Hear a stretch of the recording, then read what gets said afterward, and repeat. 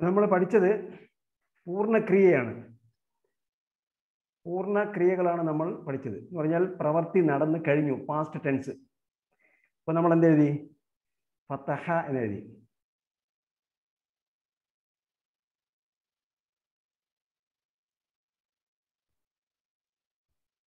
ഫതഹ എന്നെഴുതി.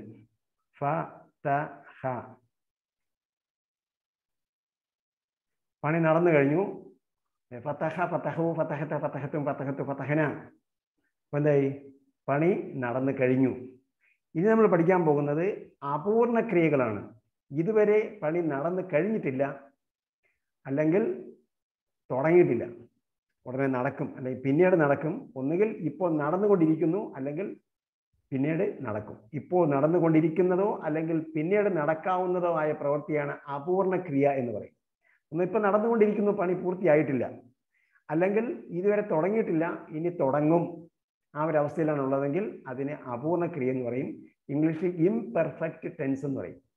കാരണം ഇംഗ്ലീഷിൽ പറയുന്ന ഒന്നുകിൽ പ്രസന്റ് അല്ലെങ്കിൽ ഫ്യൂച്ചർ. ഇംഗ്ലീഷ് പറയുന്ന പ്രസന്റ് ടെൻസിനും ഫ്യൂച്ചർ ടെൻസിനും കൂടി അറബിയിൽ ഒരു രൂപമേ ഉള്ളൂ. അത്ര എളുപ്പമാണ് അറബി.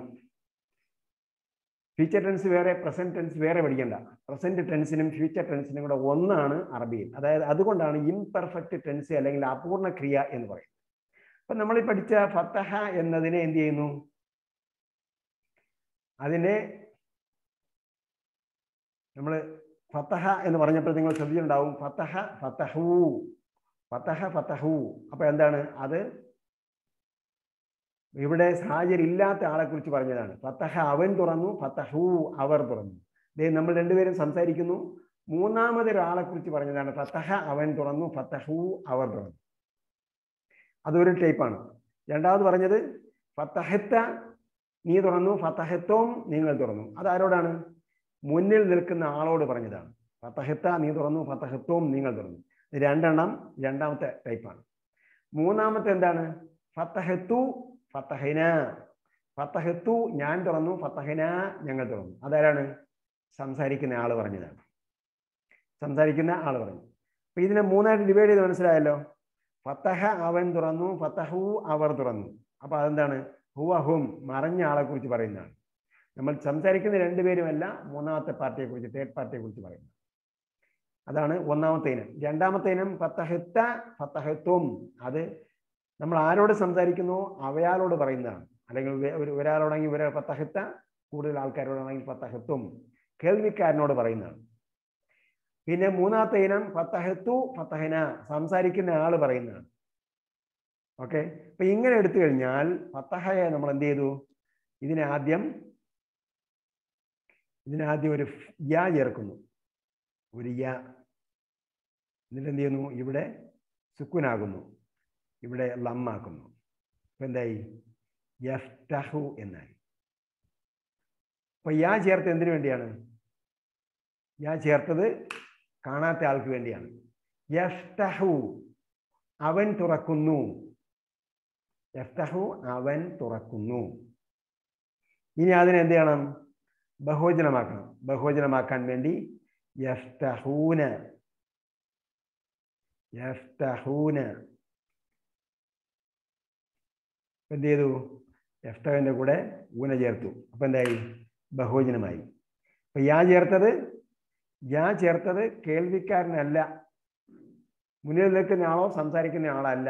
മൂന്നാമത്തെ ആള്, തേർഡ് പാർട്ടിക്ക് വേണ്ടി യാ ചേർത്തു. യഫ്തഹു അവൻ തുറക്കുന്നു അല്ലെങ്കിൽ തുറക്കും.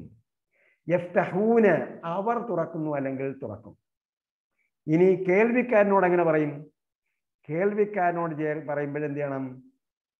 താ ചേർക്കണം. തഫ്തഹു, തഫ്തഹു. കേൾവിക്കാരനോട് പറയുമ്പോൾ താ ചേർക്കണം. താൻ അല്ലേ? തഫ്തഹു നീ തുറക്കുന്നു, തഫ്തഹൂന നിങ്ങൾ തുറക്കുന്നു. അപ്പൊ ഊന ചേർത്താൽ നിങ്ങൾ, ഊന. തഫ്തഹൂന, തഫ്തഹു നീ തുറക്കുന്നു, തഫ്തഹൂന നിങ്ങൾ തുറക്കുന്നു. അപ്പോ മൂന്നാമസ്ഥനെ കുറിച്ച് പറഞ്ഞപ്പോൾ യാ ചേർത്തു രണ്ടെണ്ണത്തിൽ. അതിൽ ബഹുവചനത്തിന് വേണ്ടി ഊന ചേർത്തു. യഫ്തഹു യഫ്തഹൂന. കേൾവിക്കാരനോട് പറഞ്ഞപ്പോൾ താ ചേർത്തു. ഏകവചനത്തിന് തഫ്തഹു, ബഹുവചനത്തിന് തഫ്തഹൂന. പറയുന്ന ആളിനെ എന്ത് ചേർക്കണം? നമ്മൾ മുമ്പ് പഠിച്ചിട്ടുണ്ട്. അത് പറയുന്ന ആളിന് എന്ത് ചേർക്കണം? ആർക്കെങ്കിലും ഓർമ്മയുണ്ടോ? മുമ്പ് നമ്മൾ ഏതൊരു വാക്ക് പഠിച്ചിട്ടുണ്ട്. ഞാൻ എന്ന് പറഞ്ഞുകൊണ്ട് ഒരു വാക്ക് പഠിച്ചിട്ടുണ്ട് നമ്മൾ. ആ, അത് എന്താ പഠിച്ചത് നമ്മള്? ഞാൻ എന്ന് പറഞ്ഞുകൊണ്ട് എന്താ പഠിച്ചത്? അലിഫ് ഹംസ. ഞാൻ എന്ന് പറഞ്ഞുകൊണ്ട് ഒരു വാക്ക് പറഞ്ഞു. ഞാൻ പ്രവർത്തിക്കുന്നു എന്നൊരു വാക്ക് പറഞ്ഞായിരുന്നു. ഞാൻ ചെയ്യുന്നു.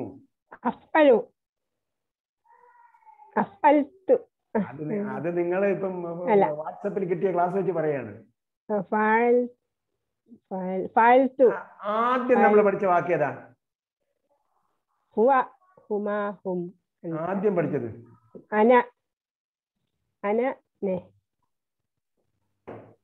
അൽ ഫാത്തിഹയിൽ ആദ്യം പഠിച്ചത് എന്താ? നമ്മള് അൽ ഫാത്തിഹയിൽ ആദ്യം പഠിച്ചത് ആയാണോ?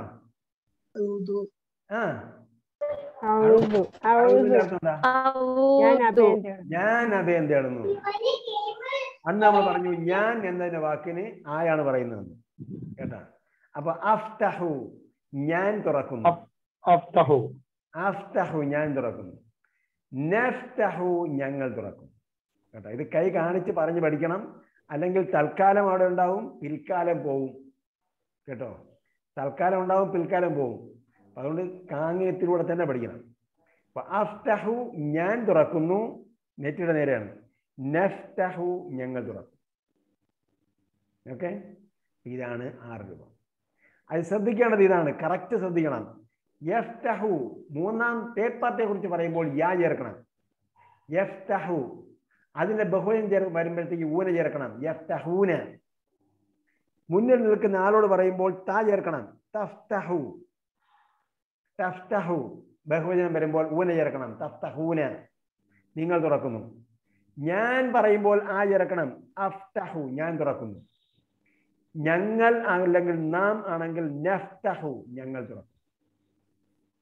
ഓക്കെ, അപ്പോ യഫ്തഹു അവൻ തുറക്കുന്നു, യഫ്തഹൂന അവർ തുറക്കുന്നു. തഫ്തഹു നീ തുറക്കുന്നു, തഫ്തഹൂന നിങ്ങൾ തുറക്കുന്നു. അഫ്തഹു ഞാൻ തുറക്കുന്നു, നഫ്തഹു നാം തുറക്കുന്നു. ഓക്കെ, അങ്ങനെയാണെങ്കിൽ ജഅലയുടേത് എങ്ങനെ പറയും? ആർക്ക് പറയാം? യജ്അലു യജ്അലൂന തജ്അലു തജ്അലൂന അജ്അലു. അർത്ഥം പറയും. അവൻ യജ്അലു അവൻ തുറക്കുന്നു അല്ലെങ്കിൽ തുറക്കും. അവനാക്കുന്നു, പ്രവർത്തിക്കുന്നു. ജഅലാക്കുന്നു. യജ്അലു അവനാക്കുന്നു അല്ലെങ്കിൽ ആക്കും. യജ്അലൂന അവർ ആക്കുന്നു അല്ലെങ്കിൽ ആക്കും. തജ്അലു നീ ആക്കുന്നു അല്ലെങ്കിൽ ആക്കും. തജ്അലൂന നിങ്ങളാക്കുന്നു അല്ലെങ്കിൽ ആക്കും. അജ്അലു ഞാൻ ആക്കുന്നു അല്ലെങ്കിൽ ആക്കും. നജ്അലു നാം ആക്കുന്നു അല്ലെങ്കിൽ ആക്കും. Okay, excellent. അപ്പോ ജഅല പറഞ്ഞു. ഫഅല അങ്ങനെ പറയും? ഫഅല എങ്ങനെ പറയും? യഫ്അലു യഫ്അലൂന തഫ്അലു. യഫ്അലു അവൻ പ്രവർത്തിക്കുന്നു. ആദ്യം പറയുമ്പോഴേ രണ്ടെണ്ണം പറയണം. യഫ്അലു അവൻ പ്രവർത്തിക്കുന്നു അല്ലെങ്കിൽ പ്രവർത്തിക്കും. പിന്നെ പറയുന്നതെല്ലാം ഒന്ന് പറഞ്ഞാൽ മതി, സമയമില്ലാത്തതുകൊണ്ട്. യഫ്അലു അവൻ പ്രവർത്തിക്കുന്നു അല്ലെങ്കിൽ പ്രവർത്തിക്കും. യഫ്അലൂന അവർ പ്രവർത്തിക്കുന്നു അല്ലെങ്കിൽ പ്രവർത്തിക്കും. തഫ്അലു നീ പ്രവർത്തിക്കുന്നു അല്ലെങ്കിൽ പ്രവർത്തിക്കും. തഫ്അലൂന നിങ്ങൾ പ്രവർത്തിക്കുന്നു. അഫ്അലു ഞാൻ പ്രവർത്തിക്കുന്നു. യഫ്അലു ഞങ്ങൾ പ്രവർത്തിക്കുന്നു. ഓക്കെ, അങ്ങനെയാണെങ്കിൽ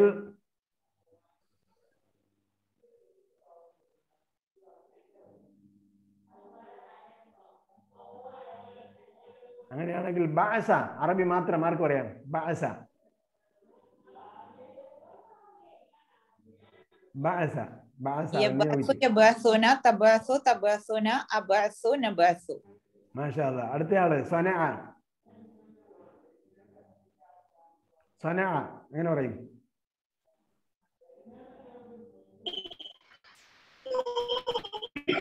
നിങ്ങൾ ആരൊക്കെ ഉണ്ടായിരുന്നല്ലോ?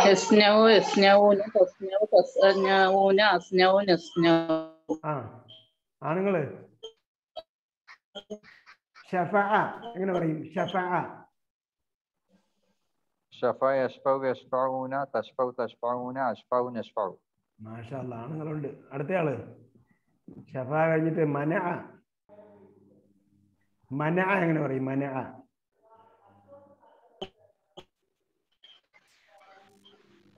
يمنعوا يمنعون تمنعوا تمنعون أمنعوا نمنعوا. മാഷാ അല്ലാഹ്. ഓക്കെ. അടുത്ത മനഅ കഴിഞ്ഞാല് റഫഅ എങ്ങനെ പറയും? റഫഅ. يرفعوا يرفعون ترفعوا ترفعون أرفعوا نرفعوا. ഓക്കെ. ഇപ്പൊ ഇടയിൽ പറഞ്ഞാരാ? ഇടയിൽ പറഞ്ഞാരാ? ആയിഷ. ആയിഷയാണോ? ഇടയിൽ പറഞ്ഞില്ല. ഇല്ല. വേറെ ആരാ? ഷീബ. രണ്ടാമത് പറയാൻ വേണ്ടിയാണ്. റഫഅയുടെ മുഴുവനും പറയും. ഇതുവരെ പഠിച്ചതെല്ലാം.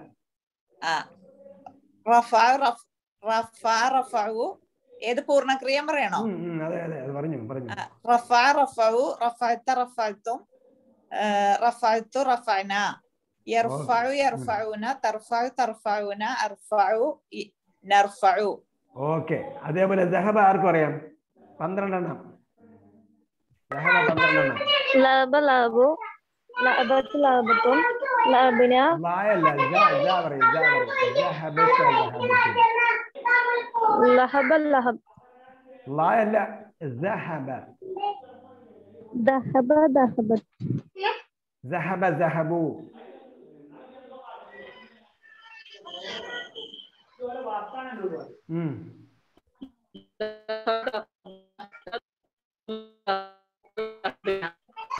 يذهب يذهبون تذهب تذهبون أذهب نذهب. Okay okay. ജമാ ആർക്കും അറിയാം? ജമാ 12 എണ്ണം. ജമാ يجمعوا. അല്ല ജമാ جماعة جمعوا جمعوا جمعت جمعتم جمعت جمعنا. يجمع يجمعون تجمعوا تجمعون أجمعوا نجمعوا. ഓക്കെ. ഇതിനിടയിൽ ആരൊരാൾ പറഞ്ഞല്ലോ ലാന പറയും. ലാന. ലാന ലഅനു ലാനത്ത് ലാനത്തും ലാനത്തല്ല. ലാന ലാനു ലഅൻത ലഅൻത ലഅൻതും ലഅൻതു ലഅന്ന. യൽഅനു യൽഅനൂന തൽഅനു തൽഅനൂന അൽഅനു നൽഅനു. മാഷാ അല്ലാഹ്. അടുത്തയാള് നഫഅ. നഫഅ. نفع نفع نفعت نفعت نفعون تنفع تنفعون أنفع ننفع. മാഷാ അല്ലാഹ്. ഓക്കെ. അപ്പോഴേ أعوذ بالله من الشيطان الرجيم. بسم الله الرحمن الرحيم. إياك نعبد وإياك نستعين. نعبد نعبد എന്ന് വാക്ക് പഠിച്ചില്ലേ? നഅ്ബുദു. അപ്പോ നഅ്ബുദു ഇത് ഏതിൽപ്പെട്ടതാണ്? നഫഅ നൻഫഉ അൻഫഉ നൻഫഉ തന്നെ. നൻഫഉ എന്ന് പറഞ്ഞതുപോലെ അല്ലെങ്കിൽ നഫ്തഹു എന്ന് പറഞ്ഞതുപോലെ നഅ്ബുദു. നഅ്ബുദു എന്നാണെങ്കിൽ നഅ്ബുദുവിന്റെ ആദ്യം ഒരാൾക്ക് പറയാം. അബദ. അബദ അബദു അബത്ത അബത്തും അബത്തു അബദിന. യഅബുദു യഅബുദൂന തഅബുദു തഅബുദൂന അഅബുദു നഅബുദു. മാഷാ അല്ലാഹ് മാഷാ അല്ലാഹ്. ഇപ്പൊ മനസ്സിലായാ? അപ്പോ നഅ്ബുദുവിന്റെ അർത്ഥം എന്താണ്? നഅ്ബുദുവിന്റെ അർത്ഥം ഞങ്ങൾ ഇബാദത്ത് ചെയ്യുന്നു. അങ്ങനെയാണെങ്കിൽ ഞാൻ ഇബാദത്ത് ചെയ്യുന്നു എന്ന് എങ്ങനെ പറയും? അഅ്ബുദു. നീ ഇബാദത്ത് ചെയ്യുന്നു എന്ന് എങ്ങനെ പറയും? തഅബുദു. നിങ്ങൾ ഇബാദത്ത് ചെയ്യുന്നു. തഅബുദൂന. ഓക്കെ, ഞങ്ങൾ ഇബാദത്ത് ചെയ്യുന്നു. നഅ്ബുദു. ഓക്കെ, അവൻ ഇബാദത്ത് ചെയ്യുന്നു. യഅ്ബുദു. അവർ ഇബാദത്ത് ചെയ്യുന്നു.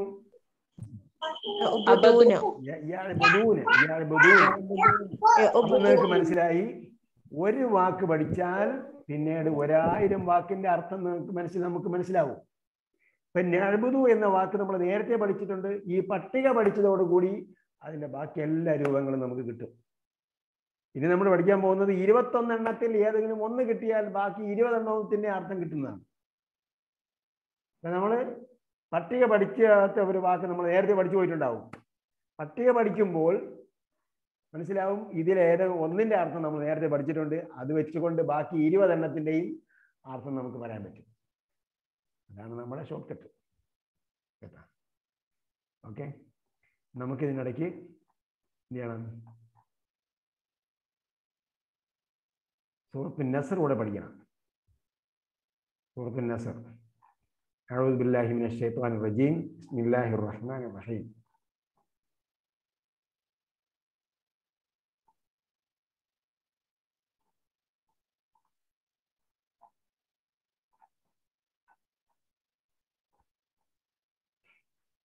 إذا جاء نصر الله والفتح ورأيت الناس يدخلون في دين الله أفواجا فسبح بحمد ربك واستغفره إنه كان توابا.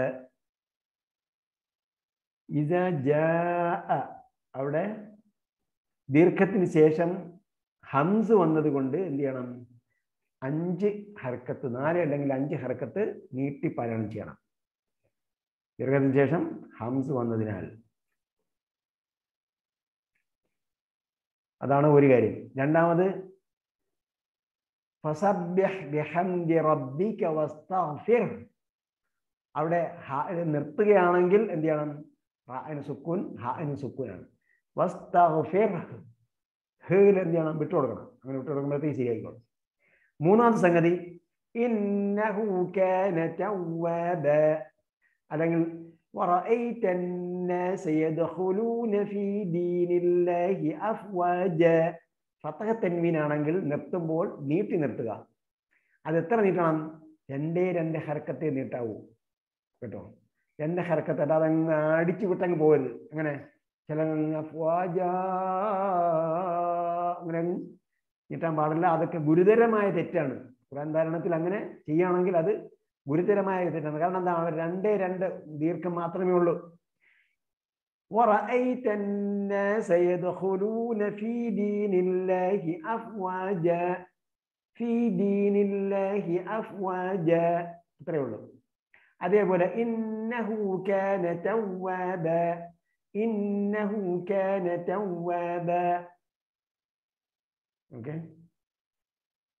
ഇനി ഇതാ നമ്മൾ നേരത്തെ പഠിച്ചിട്ടുണ്ടല്ലോ. എവിടെയാണ് പഠിച്ചത്? ഇതാ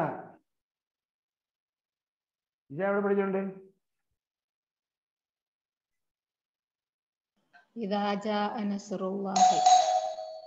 അതിവിടെയാണ് പഠിക്കാൻ പോണതേ ഉള്ളൂ.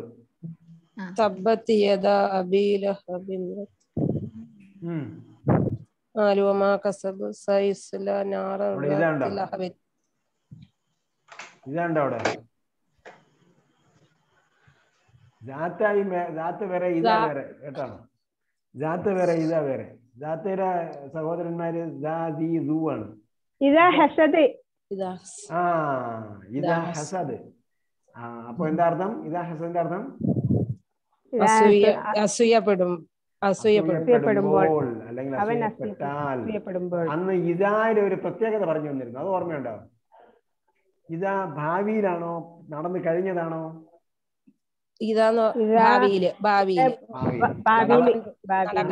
നടന്നു കഴിഞ്ഞതിന് എന്ത് പറയും? നടന്നു കഴിഞ്ഞേക്ക്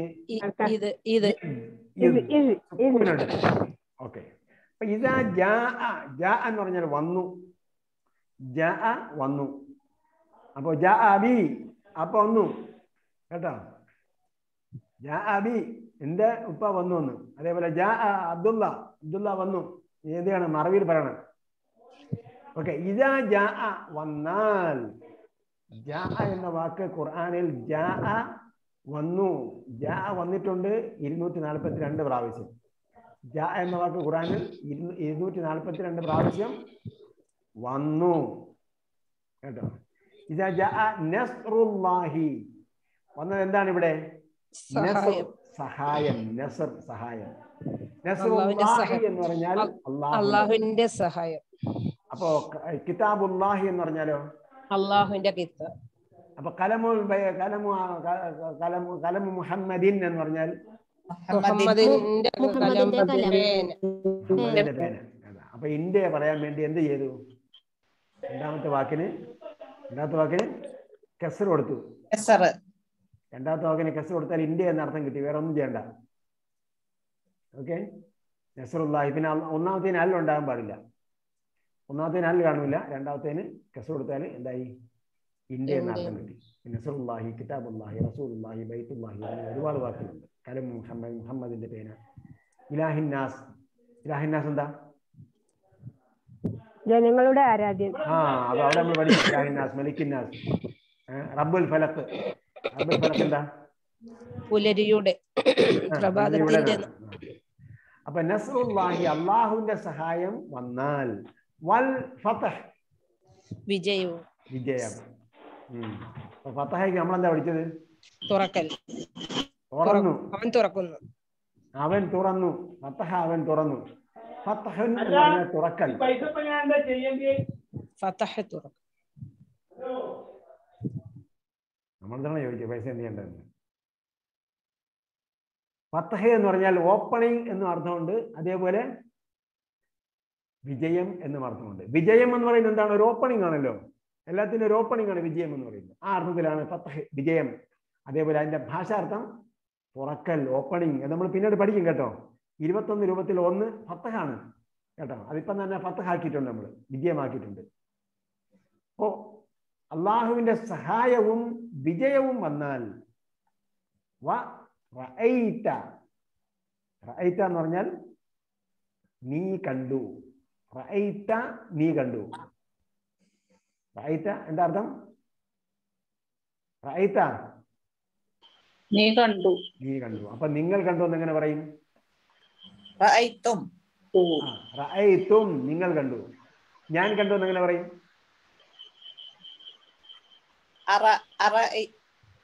ഞാൻ കണ്ടു. ഫതഹത നീ തുറന്നു. ഞാൻ തുറന്നു എന്ന് എങ്ങനെ പറഞ്ഞു? ഫതഹതു. അതേപോലെ റഅയ്ത നീ കണ്ടു. ഞാൻ കണ്ടു. റഅയ്തു ഞാൻ കണ്ടു. ഞങ്ങൾ കണ്ടു എന്ന് എങ്ങനെ പറയും? റഅയ്തുനാ. തുനാ എന്നാണ്. ഫതഹതുനാ എന്നാ? ഫതഹന ഞങ്ങൾ തുറന്നു. റഅയ്ന ഞങ്ങൾ കണ്ടു. റഅയ്ന. ഓക്കെ.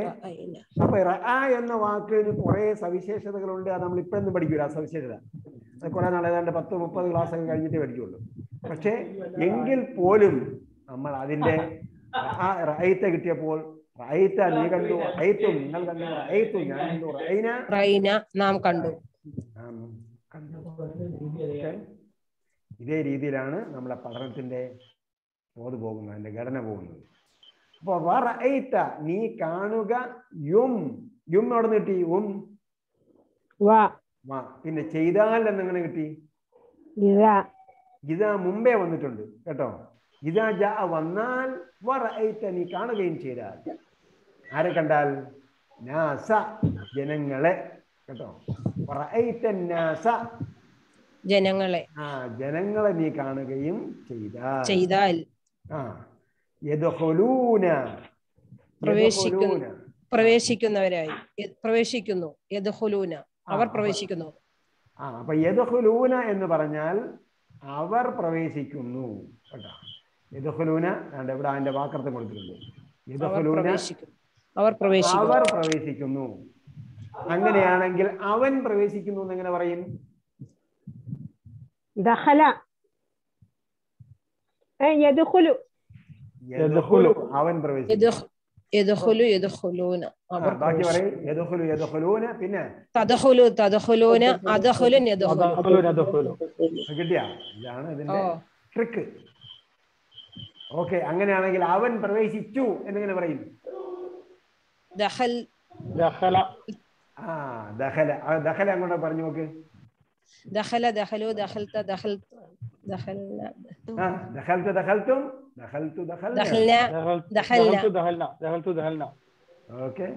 യദ്ഖുലു യദ്ഖുലൂന തദ്ഖുലു യദ്ഖുലു യദ്ഖുലൂന തദ്ഖുലു തദ്ഖുലൂന അദ്ഖുലുൻ യദ്ഖുലു. ഇതും നമ്മൾ ഇപ്പോൾ ഈ ഘടനയിൽ ഫസ്റ്റ് സെമസ്റ്റർ പരീക്ഷയ്ക്ക് പഠിക്കാത്ത ഒരു ക്രിയയാണ്. ഇപ്പൊ പഠിക്കില്ല നമ്മള്. അതിനതിൻ്റെതായ സവിശേഷത ഉള്ളതോടൊപ്പം നമ്മൾ എന്ത് ചെയ്തു? അതിന്റെ ഘടന പോലും പഠിച്ചു. ഇതാണ് നമ്മളെ ട്രിക്ക്. അപ്പോ ഏതാണ്ട് 10,000 പ്രാവശ്യം ഖുർആനിൽ വന്നിരിക്കുന്ന പദഘടനയാണ് നമ്മൾ ഫതഹ യഫ്തഹു ഇതിലൂടെ പഠിച്ചത്. ഫതഹ ഫതഹു ഫതഹത ഫതഹതു ഫതഹതു ഫതഹന എന്ന് പഠിച്ചപ്പോ 5000 ക്രിയകൾ അതേ രീതിയിൽ വന്നിട്ടുണ്ട്.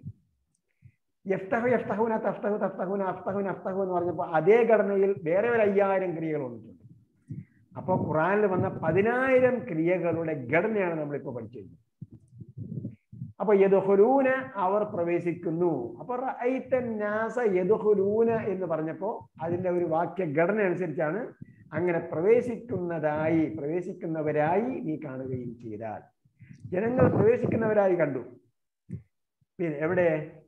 ഫീ ദീനില്ലാഹി, അല്ലാഹുവിന്റെ ദീനിൽ. അപ്പൊ അല്ലാഹുവിന്റെ വീട്ടിൽ എങ്ങനെ പറയും? ബൈതുഹു ഫീ ബൈത്തില്ലാഹി. മസ്ജിദിൽ എന്നെങ്ങനെ പറയും? മസ്ജിദിൽ ഫിൽ മസ്ജിദി. ഫിൽ മസ്ജിദി മസ്ജിദിൽ. ഫീ ദീനില്ലാഹി അല്ലാഹുവിന്റെ ദീനിൽ. ഫിൽ മസ്ജിദി മസ്ജിദിൽ. ഫീ ബൈത്തില്ലാഹി അല്ലാഹുവിന്റെ മസ്ജിദ്. അപ്പൊ അതിന് അബൂക്ക എന്ന് ചോദിച്ചാൽ അബി വീട്ടിലെന്നുണ്ട്. അബി വീട്ടിലുണ്ടെന്ന് എങ്ങനെ പറയും? അബി ബൈത്തി. ബൈത്തി എന്നാണ്. ബൈതക. ഫീ ഫീ ഫീ പറഞ്ഞില്ലേ? ഫീ ബൈത്. അബി ഫിൽ ബൈത്ത്. അബി ഫിൽ ബൈത്ത്. ഇതേപോലെ നമ്മൾ പഠിക്കുന്ന കാര്യങ്ങളൊക്കെ പ്രയോഗിച്ച് നോക്കണം. ഇപ്പൊ എനിക്ക് സമയമില്ലാത്തതുകൊണ്ട് നമ്മൾ ഖുർആൻ ബേസ് ചെയ്ത് പോകുന്നതുകൊണ്ട് ഖുർആനിലുള്ള വാക്കുകൾ നമ്മൾ പഠിക്കും. അതിലൂടെ നമ്മൾ എന്ത് ചെയ്യണം? അത് വേറെ പ്രയോഗിച്ച് പഠിക്കണം. ഫീ ദീനില്ലാഹി അള്ളാഹുവിന്റെ ദീനിൽ. അള്ളാഹുവിന്റെ ദീനിൽ പ്രവേശിക്കുന്നവരായി നീ കാണുകയും ചെയ്താൽ എങ്ങനെയാണ് പ്രവേശിക്കുന്നവര്? അഫ്വാജൻ, കൂട്ടം കൂട്ടമായി. അഫ്വാജൻ എന്ന് പറഞ്ഞാൽ കൂട്ടം കൂട്ടമായി. ഫൗജുൻ എന്നതിന്റെ ബഹുവചനമാണ് അഫ്വാജുൻ. ഫൗജുൻ അഫ്വാജുൻ. അപ്പൊ അഫ്വാജുൻ ഘടനയിലുള്ള ഏത് വാക്ക് നമ്മൾ പഠിച്ചിട്ടുണ്ട്? ബഹുവചനം ബുക്കിൽ എഴുതി വെച്ചിട്ടുണ്ടോ? അഫ്വാജ്. അഫ്വാജ്.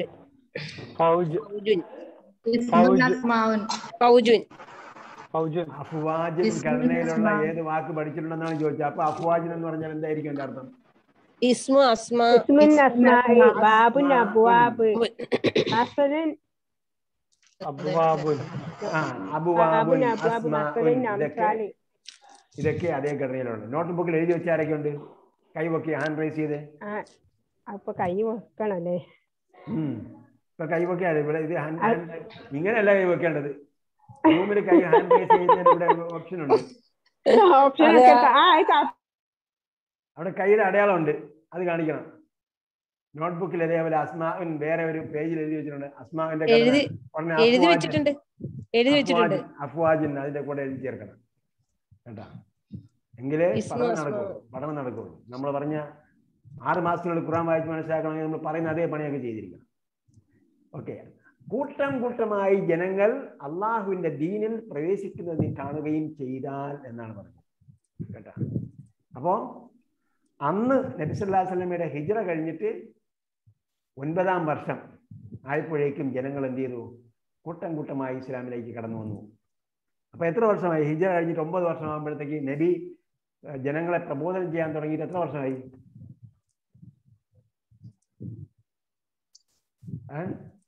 13 വർഷം മക്കയിൽ പ്രബോധനം നടത്തി. അത് കഴിഞ്ഞിട്ട് 9 വർഷം. 23 വർഷം. 22 വർഷമായപ്പോഴത്തേക്ക് 13-9 വർഷമായപ്പോഴത്തേക്ക് എന്തായി? ജനങ്ങൾ കൂട്ടം കൂട്ടമായി ഇസ്ലാമിലേക്ക് വന്നു. ഇവിടെ നമ്മൾ ഇന്ത്യയിൽ എത്ര നാളുകൊണ്ട് പ്രവർത്തനം നടത്തുന്നു? ജനങ്ങൾ കൂട്ടം കൂട്ടമായിട്ട് ഒളിച്ചും പാത്തോളം വരും. ജനങ്ങൾ കൂട്ടം കൂട്ടമായിട്ട് ഇസ്ലാമിലേക്ക് വരണമെങ്കിൽ നബി സല്ലല്ലാഹു അലൈഹി വസല്ലം എങ്ങനെയാണോ പ്രബോധനം നടത്തി അതേപോലെ പ്രബോധനം നടത്തണം. ഈ സൂറത്ത് നമുക്കൊരു സന്തോഷ വാർത്ത അറിയിക്കുന്നുണ്ട്. ജനങ്ങൾ കൂട്ടം കൂട്ടമായി ഇസ്ലാമിലേക്ക് വരുന്ന ഒരു ഘട്ടം വരും. ഇതാ ജാ വന്നാൽ, ഇപ്പൊ ഖുർആൻ നമ്മൾ വായിക്കുകയാണല്ലോ. അന്ന് നബി വായിച്ചപ്പോഴത്തേക്ക് നബിയോട് ആണ് പറഞ്ഞത്. നമ്മൾ വായിക്കുമ്പോൾ ആരോടാ പറയാ? നമ്മളോട് പറയുകയാണ്. ജനങ്ങൾ കൂട്ടം കൂട്ടമായി ഇസ്ലാമിലേക്ക് കടന്നു വരും. ഇന്ത്യ മഹാരാജ്യത്തും കടന്നു വന്നിട്ടുണ്ട്. അതിന് തൽപര കക്ഷികൾ പ്രതിബന്ധം തീർക്കുന്നത് കൊണ്ടാണ് കൂട്ടം കൂട്ടമായിട്ട് ഇപ്പോൾ വരാത്തത്. തൽപര കക്ഷികൾ എന്ത് ചെയ്യുന്നു? അതിന് പ്രതിബന്ധം തീർക്കുന്നു. അങ്ങനെ ഇസ്ലാമിനെ ഉൾക്കൊണ്ട് മനസ്സ് തെളിഞ്ഞ് ജനങ്ങൾ സ്വബോധത്തോടു കൂടി സ്വന്തം തീരുമാനത്തോടു കൂടി കൂട്ടം കൂട്ടമായി ഇസ്ലാമിലേക്ക് വരുന്ന ഒരു സന്ദർഭം വരും ഇൻഷാ അല്ലാഹ്. അങ്ങനെ വന്നാൽ എന്ത് ചെയ്യണം? അപ്പോൾ അതിനാൽ അപ്പോൾ ഇവിടെ അപ്പോഴാണ് കണ്ടാൽ. അപ്പൊ ഫ എന്നത് ഒറ്റ അക്ഷരമാണ്. അതിന്റെ അർത്ഥം അതിനാൽ അപ്പോൾ അങ്ങനെ. അപ്പൊ നമ്മള് ഒറ്റ അക്ഷരം ഒരു പേജിൽ എഴുതി വെച്ചത് ആരൊക്കെ ഉണ്ട്? കൈ ഹാൻഡ് റൈസ് ചെയ്ത് നോക്കട്ടെ. ഒറ്റ അക്ഷരം ആശയം നൽകുന്ന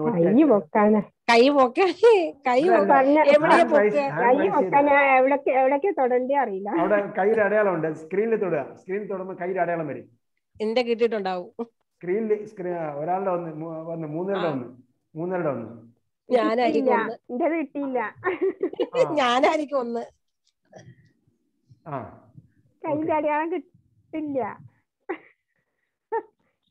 ഓക്കെ, കുറെ വന്നിട്ടുണ്ട്. അപ്പോ എന്താണ്? അങ്ങനെ എഴുതി വെച്ച് പഠിച്ചെങ്കിൽ നമ്മൾ പറയുന്നത് പോലെ ചെയ്തെങ്കിൽ അതിൻ്റെതായ എഫക്റ്റ് ഉണ്ടാവും. 6 മാസങ്ങളിൽ ഖുർആൻ മനസ്സിലാവും. ഇതെല്ലാം 6 നൂറ്റാണ്ട് കഴിഞ്ഞാലും മനസ്സിലാവില്ല. നമ്മൾ പറയുന്ന പോലെ ചെയ്യണം. പറയുന്ന പോലെ ചെയ്യാൻ 6 മാസം കഴിയുമ്പോഴത്തേക്ക് ഉറപ്പായിരിക്കും. അപ്പോൾ സബ്യ. കാരണം എന്താ? ഈ ഒറ്റ അക്ഷരം എഴുതി വെക്കാൻ പറഞ്ഞ എന്തിനാണ്? അത് ബില്ലാഹി. അപ്പൊ നമ്മൾ ഈ ബില്ലാഹി എന്താണെന്ന് നോക്കും. ബില്ലാഹി അല്ല, ബി അധികം അള്ളാഹു ആണ്. അപ്പൊ ബിസ്മില്ലാഹിർ റഹ്മാൻ റഹീം. അപ്പൊ ബി വേറെയാണ്. അപ്പൊ ബി വേറെയാണ്, ഒരക്ഷരമാണ്. ഒരക്ഷരമാണെങ്കിൽ അടുത്ത വാക്കിനോടൊപ്പം ചേർന്നേ വരൂ. അത് നമ്മൾ ആദ്യം പഠിക്കേണ്ടത് അതാ. ഒരക്ഷരം എപ്പോഴും അടുത്ത വാക്കിനോടൊപ്പം ചേർന്ന് നിൽക്കും. ഒറ്റയ്ക്ക് ഒരക്ഷരം നിൽക്കില്ല. അറബി ഭാഷയിൽ ഒറ്റയ്ക്ക് ഒരക്ഷരം നിൽക്കില്ല. അപ്പൊ എന്താണ്? അടുത്ത വാക്കിനോട് ചേർന്ന് നിൽക്കുള്ളൂ. അപ്പോ ഫസബ്ബിഹ് എന്നത് ഫസബ്ബിഹ് എന്ന വാക്കല്ല ഉള്ളത്. അപ്പോൾ നീ കണ്ടാൽ അപ്പോൾ എന്ത് ചെയ്യണം? സബ്ബിഹ് എന്ന് പറഞ്ഞാൽ എന്താ അർത്ഥം? ശരിക്കും വാഴ്ത്തു നമ്മൾ മലയാളത്തിൽ ഒരു വാക്ക് കൊടുത്തതേ ഉള്ളൂ. അതെന്താ അർത്ഥം ശരിക്കും? ആശയം എന്താ? സബ്ബിഹ് എന്ന് പറഞ്ഞാൽ സുബ്ഹാനല്ലാഹ് എന്ന് പറയുന്നത്. ന്യൂനതകൾ ഇല്ലാത്തവനാണ്. സബ്ബിഹ് എന്ന് പറഞ്ഞാൽ എന്താ? ന്യൂനതകൾ ഇല്ലാത്തവനാണ് എന്ന് പ്രഖ്യാപിക്കുക എന്നാണ് എന്റെ അർത്ഥം. എന്ന് പ്രഖ്യാപിക്കണം. അതാണ് സുബ്ഹാനല്ലാഹ് എന്ന് പറഞ്ഞാൽ. ഇപ്പൊ നമ്മൾ ഒരു മനോഹരമായ ഒരു പൂവിനെ കണ്ടു, പുഷ്പം, അല്ലെങ്കിൽ ഒരു നല്ലൊരു എന്താ പറയാ, ഒരു നല്ല ഒരു പഴം പഴുത്തി നിൽക്കുന്ന കണ്ട്, എന്തെങ്കിലും ഒരു ഫലം വേറൊരാളുടെ വീട്ടിൽ, നമ്മുടെ വീട്ടിലല്ല വേറൊരാളുടെ വീട്ടിൽ കണ്ടു. അപ്പൊ നമ്മൾ എന്ത് ചെയ്തു? എന്നിങ്ങനെ ഒരു മൂളും. നമ്മൾ എന്താ ശരിക്കും പറയാനുള്ളത്? സുബ്ഹാനല്ലാഹ് എന്ന് പറഞ്ഞാൽ എന്താ അർത്ഥം? നല്ല മനോഹരമായ ഒരു പൂവിനെ കണ്ടു, നമുക്ക് ഇഷ്ടപ്പെട്ട ഒരു സാധനം കണ്ടു, നമ്മൾ എന്താ പറയുന്നത്? സുബ്ഹാനല്ലാഹ് എന്ന് പറയും. കാരണം എന്താ? ന്യൂനതകളില്ലാത്ത പരിശുദ്ധനാണ്. കാരണം എന്താ? ഈ മനോഹരമായ പൂവിനെ കണ്ടപ്പോ അള്ളാഹ് പരിശുദ്ധനാണെന്ന് പറയാൻ കാര്യം എന്താ? ന്യൂനത ഇല്ലാത്തവൻ അള്ളാഹുവാണ്. ഈ പൂവിലും എന്തുണ്ടാകാം? എന്തെങ്കിലും കുഴപ്പമുണ്ടാകാം. ഓക്കെ, അപ്പൊ സുബ്ഹാനല്ലാഹ് എന്ന് പറയുമ്പോൾ നമുക്ക് ഇഷ്ടപ്പെട്ട സാധനം സുബ്ഹാനല്ലാഹ്, ന്യൂനത ഇല്ലാത്തവൻ അള്ളാഹുവാണ്. ഈ വ്യക്തിയിലോ ഈ വസ്തുവിലോ ഈ കാണുന്ന പല പദാർത്ഥങ്ങളിലോ ന്യൂനത ഉണ്ടാകാം. ന്യൂനത ഇല്ലാത്തവൻ അള്ളാഹു മാത്രമാണ് എന്നാണ് പറയുന്നത്. അതാണ് സുബ്ഹാനല്ലാഹ് എന്ന് പറയുന്നത്. നമസ്കാരം കഴിഞ്ഞിട്ട് നമ്മൾ പറയുന്നതാണ് സുബ്ഹാനല്ലാഹ് സുബ്ഹാനല്ലാഹ് എന്ന് പറഞ്ഞാൽ എന്റെ നമസ്കാരത്തിന് ന്യൂനത ഉണ്ടാകാം, എന്റെ നമസ്കാരത്തിന് ന്യൂനത ഉണ്ടാകും. ന്യൂനത ഇല്ലാത്തവൻ ആരാ? അള്ളാഹു മാത്രം. സുബ്ഹാനല്ലാഹ്. അപ്പോ സബ്യ, അപ്പോ ജനങ്ങൾ കൂട്ടം കൂട്ടമായി ഇസ്ലാമിലേക്ക് വരുന്നത് കണ്ടാൽ കണ്ടോളിയും പറഞ്ഞിട്ട് ഇൻഖിലാബ് സിന്ദാബാദ് എന്ന് പറഞ്ഞ് വിളിക്കുകയല്ല വേണ്ടത്. പിന്നെന്താ ചെയ്യേണ്ടത്? സുബ്ഹാനല്ലാഹ്, നമ്മളത് ചെയ്ത് തീർത്തു. ഞങ്ങള് ഇവരെ ഇസ്ലാമിലേക്ക് കടന്നു വന്നു. സുബ്ഹാനല്ലാഹ്, ഞാൻ നടത്തിയ പ്രബോധനം കാരണമായി ഇവർ ഇസ്ലാമിലേക്ക് കടന്നു വരുന്നത് നമ്മൾ കാണുമ്പോൾ നമ്മൾ പറയേണ്ടത് ഞാൻ ജയിച്ചിരിക്കുന്നു, എൻ്റെ മികവ് കൊണ്ടാണ് ചെയ്തിരിക്കുന്നത് എന്നല്ല. മറിച്ച് എന്താ വരേണ്ടത്? എൻ്റെതിൽ ന്യൂനതയുണ്ടാകാം, ന്യൂനതയില്ലാത്തതിന് അള്ളാഹു മാത്രമേ ഉള്ളൂ, എനിക്കിതിനേക്കാൾ നന്നായിട്ട് പ്രബോധനം ചെയ്യാൻ പറ്റുമായിരുന്നു എന്നാണ് പറയേണ്ടത്. ഫസബ്ബിഹ്, അപ്പോൾ നീ വാഴ്ത്തു. അങ്ങനെ വെറുതെ വാഴ്ത്തിയാ പോരാ, ബി ഹംദി, ഹംദ് കൊണ്ട് വാഴ്ത്തണം. അങ്ങനെയാ സ്തുതിക്കേണ്ടത്. അള്ളാഹുവിനെ സ്തുതിക്കുന്നത് എങ്ങനെയാ?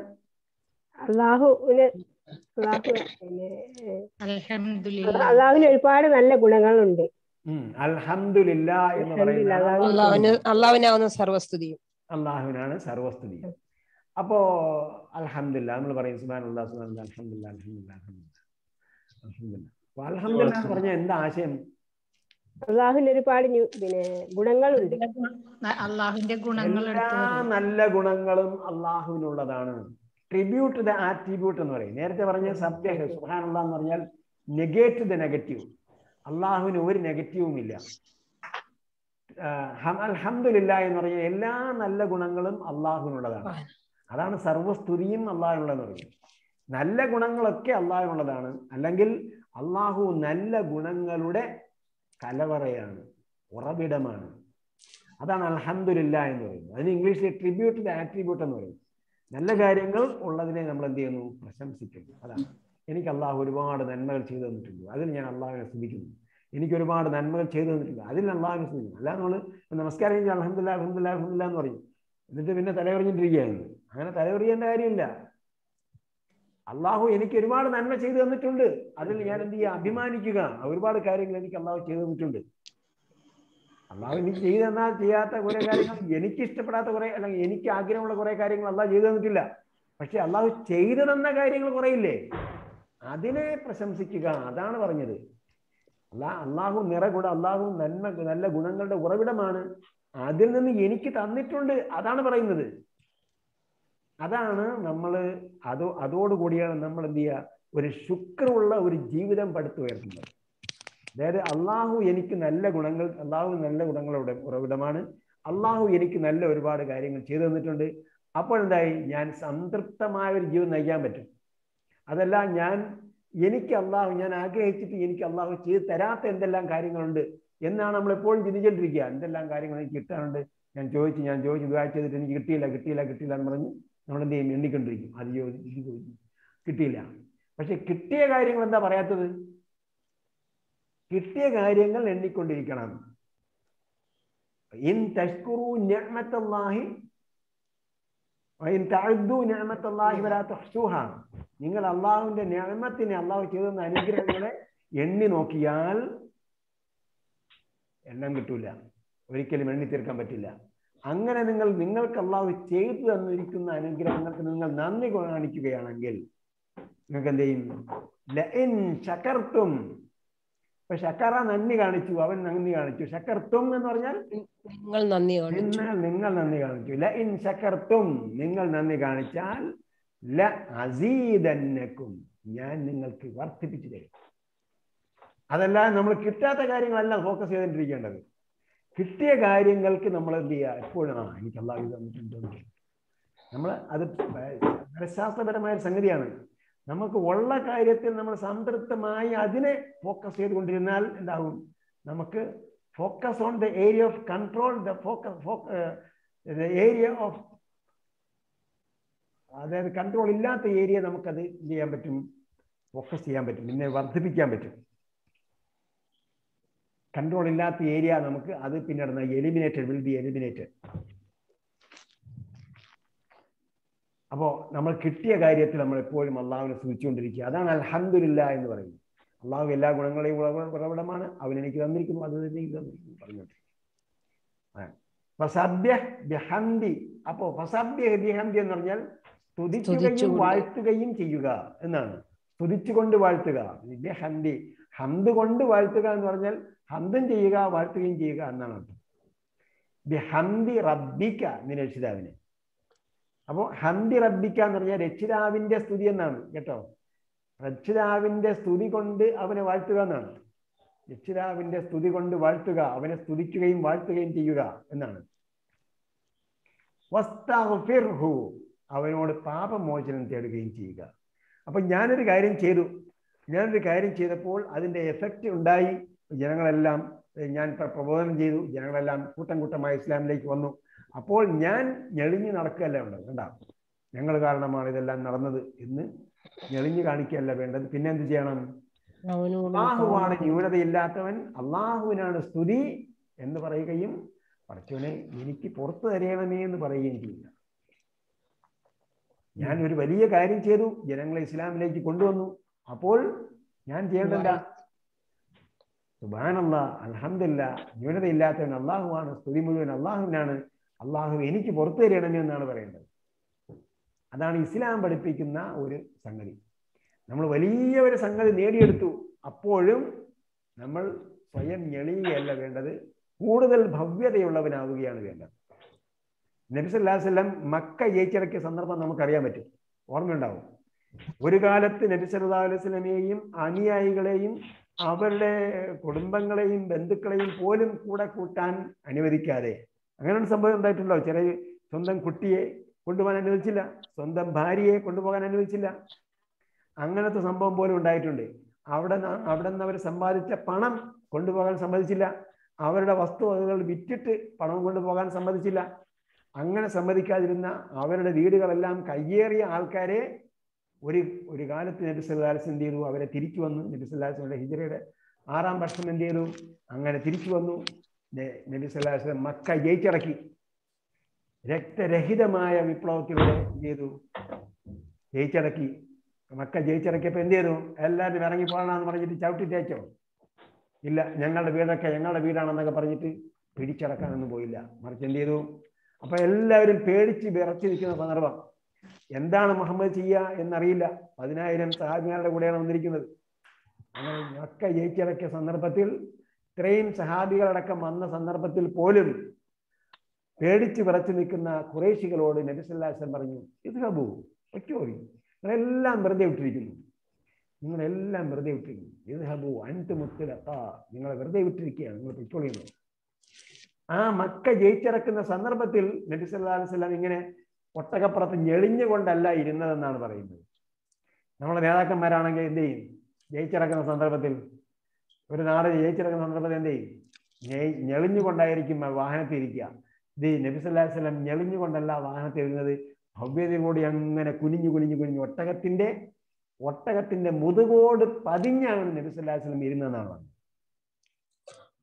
അത്രത്തോളം ഭവ്യതയാണ് ജയിച്ചടക്കുമ്പോൾ ഉണ്ടാകേണ്ടത്, ജയിക്കുമ്പോൾ ഉണ്ടാകേണ്ടത്, വിജയം ഉണ്ടാകുമ്പോൾ ഉണ്ടാകേണ്ടതെന്നാണ്.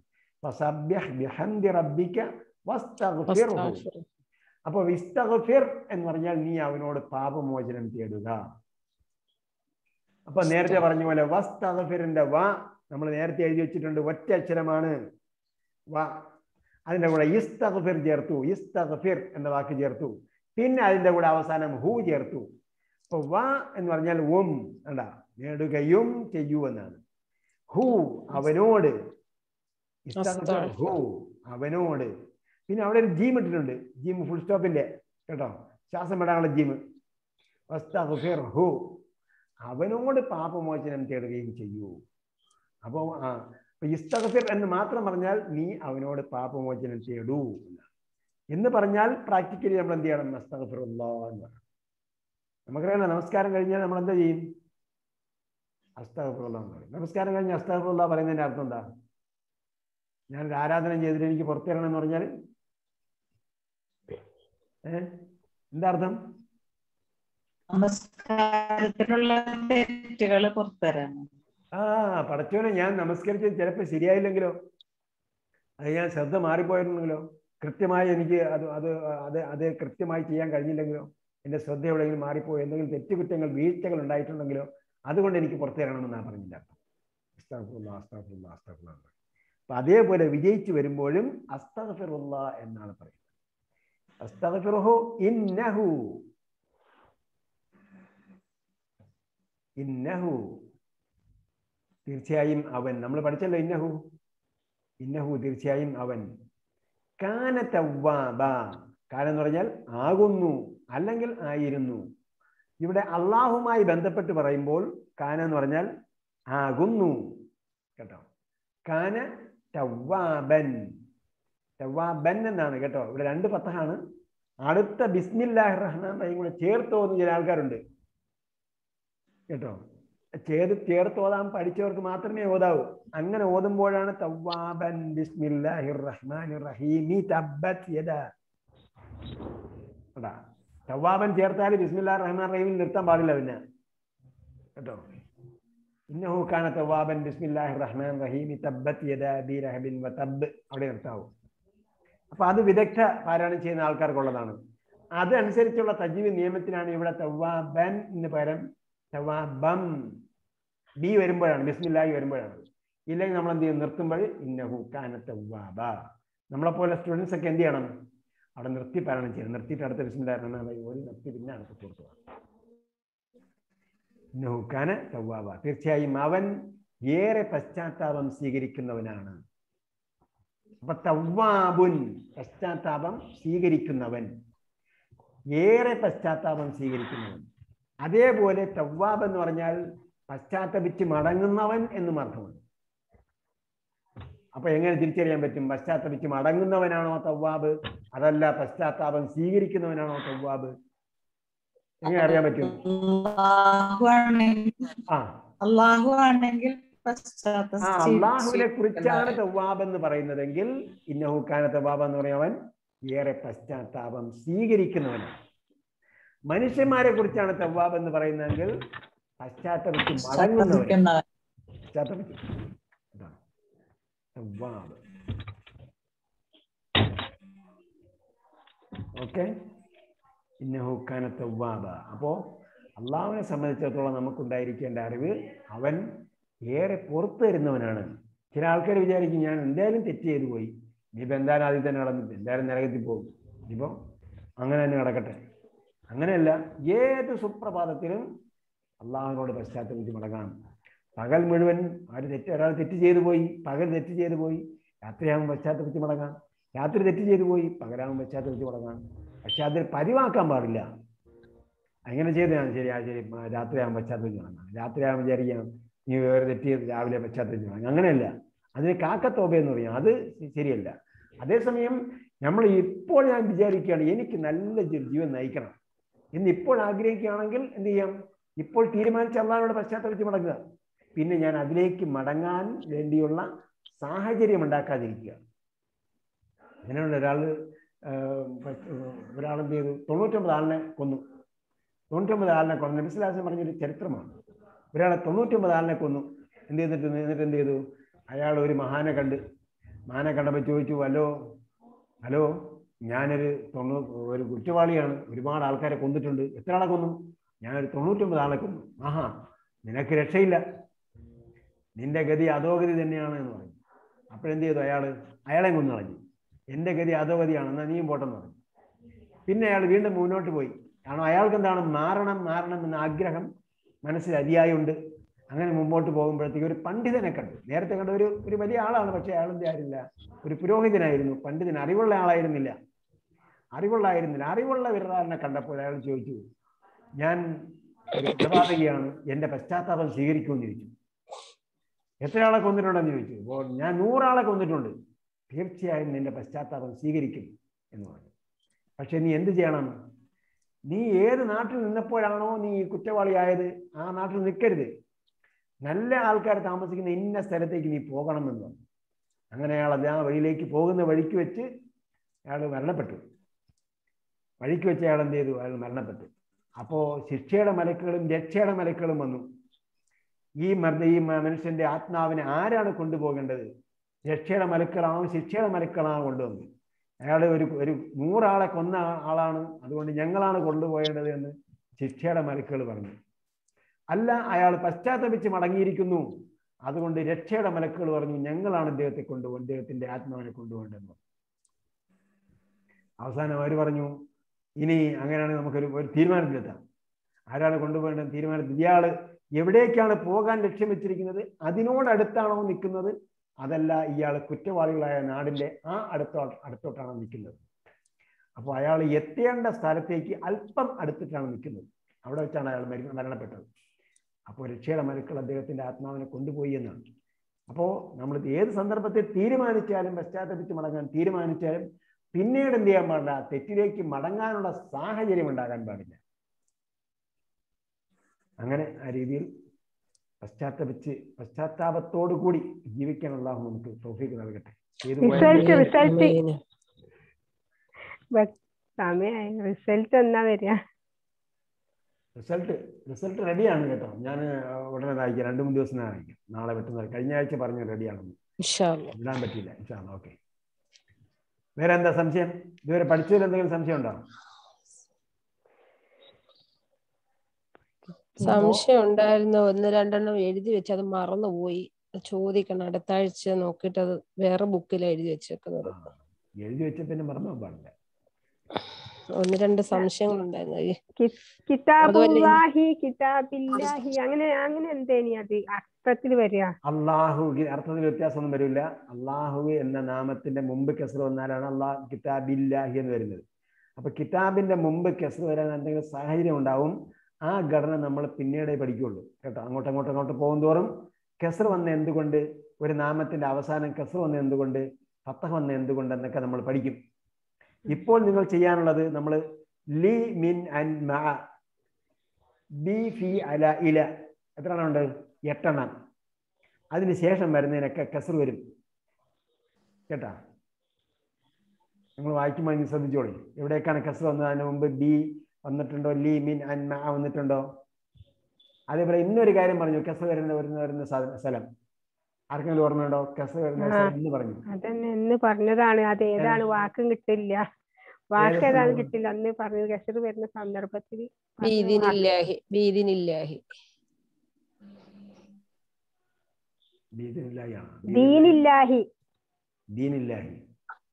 അപ്പൊ എന്തിനാ പറഞ്ഞ? അത് കൃത്യമായിട്ട് പറയും.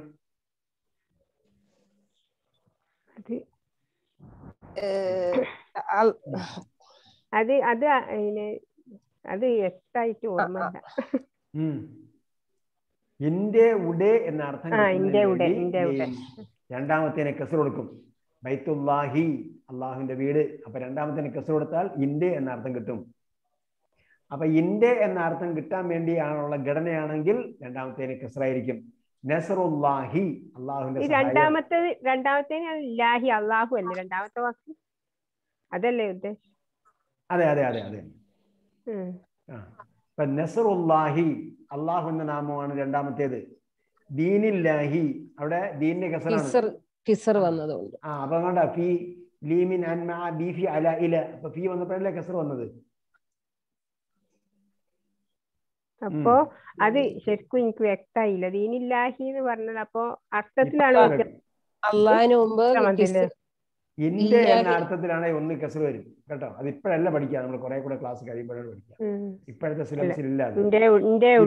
ഇപ്പോഴുള്ള നമുക്ക് പരമാവധി വാക്കുകളുടെ അർത്ഥം ശേഖരിക്കുക. നമ്മൾ പഠിപ്പിച്ചുകൊണ്ടിരിക്കുന്ന വാക്കുകളുടെ ഒറ്റ വാക്കർത്ഥങ്ങളില്ലേ, ആ ഒറ്റ വാക്കർത്ഥമൊക്കെ നന്നായിട്ട് പഠിച്ചു വെക്കുക. ഒറ്റ വാക്കർത്ഥം. പിന്നെ ബുക്ക്ലെറ്റ് കിട്ടിയല്ലോ, 60% ബുക്ക്ലെറ്റ്. അതിന്റെ ഒക്കെ അർത്ഥം നന്നായിട്ട് പഠിക്കുക. അപ്പൊ 60% വാക്കർത്ഥം കിട്ടും. പിന്നെ ഒരു 24 ക്ലാസ് കഴിഞ്ഞിട്ട് 31ാമത്തെ ക്ലാസ് മുതൽ 25ാമത്തെ ക്ലാസ് മുതലാണ് നിങ്ങൾ ഗ്രാമർ പഠിക്കുക കേട്ടോ. ഇപ്പോ പട്ടിക പഠിക്കുക, ഒറ്റവാക്കർത്ഥം പഠിക്കുക. ഇതാണ് ഇപ്പൊ ചെയ്യുന്നത്.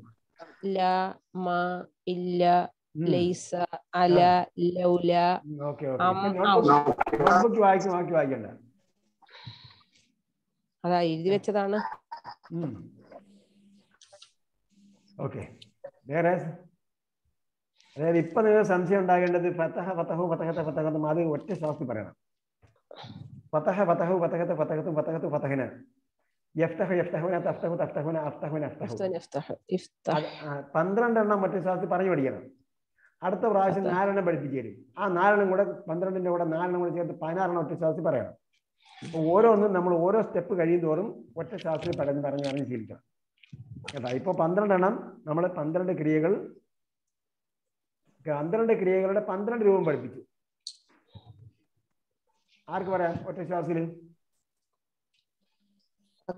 ഫതഹു ഫതഹത ഫതഹതും ഫതഹതു ഫതഹ്ന.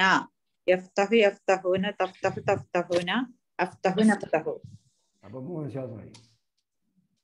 വേറെ ആര്? വേറെ വേറെ വാക്ക് വേറെ വാക്ക് ഫതഹ പറയാനില്ല. ഫതഹ ഫതഹു ഫതഹത ഫതഹത ഫതഹതു ഫതഹന യഫ്തഹു യഫ്തഹുന തഫ്തഹു തഫ്തഹുന അഫ്തഹുന യഫ്തഹ്. മാഷാ അല്ലാഹ്. ഒറ്റ ശ്വാസത്തിലാണ് പറഞ്ഞത്. വേറെ ആര്? ഫഅല ഫഅലു ഫഅൽത ഫഅൽതും ഫഅൽതു ഫഅൽന യഫ്അലു യഫ്അലൂന തഫ്അലു തഫ്അലൂന അഫ്അലു നഫ്അലു.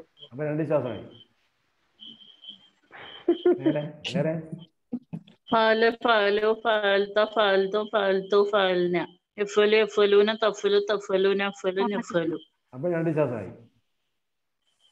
വേറെ ഫതഹ ഫതഹു ആണുങ്ങളാരും ഇല്ലേ? കതബ കതബു കതബത്ത് കതബത്തും കതബത്തു കതബുന യക്തുബു യക്തുബൂൻ തക്തുബു തക്തുബൂൻ നക്തുബു നക്തുബു. അതെവിടെ നിന്ന് പഠിച്ചതാ? യക്തുബ് എന്ന് വരുന്നത് നമ്മൾ പഠിപ്പിച്ചിട്ടില്ല. നമ്മൾ പഠിപ്പിച്ചാൽ ഫത്തഹ് വരുന്നേ പഠിപ്പിച്ചു. അഅ്ബുദ് ഞാൻ പ്രാക്ടീസ് ചെയ്യിപ്പിച്ചത് നഅ്ബുദ് വന്നത് കൊണ്ടാണ് പ്രാക്ടീസ് ചെയ്യിപ്പിച്ചത്. അടുത്ത സൂറത്തിൽ നഅ്ബുദു നമുക്ക് പഠിക്കാനുണ്ട്. അതുകൊണ്ടാണ് നഅ്ബുദു ലമ്മ വന്നതാണ്, മധ്യത്തിൽ ലമ്മ വന്നതാണ്. അതുകൊണ്ടാണ് ഞാനത് പ്രാക്ടീസ് ചെയ്യിപ്പിച്ചത് കേട്ടോ. അടുത്ത സൂറത്തിൽ